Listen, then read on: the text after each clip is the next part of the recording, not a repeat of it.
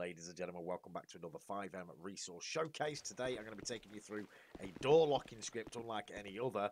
Massive shouts out to Berkey BB for the conversion from an ESX door lock into a QB core.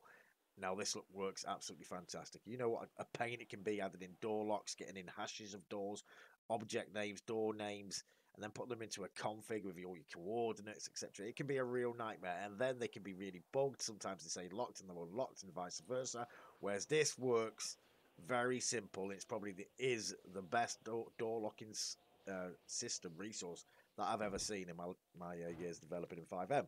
So what you want to do once you've got the resource in, you go to new door, /new door, give your door a name that you're going to do, a little label, what kind of door it is. This is going to be a garage door.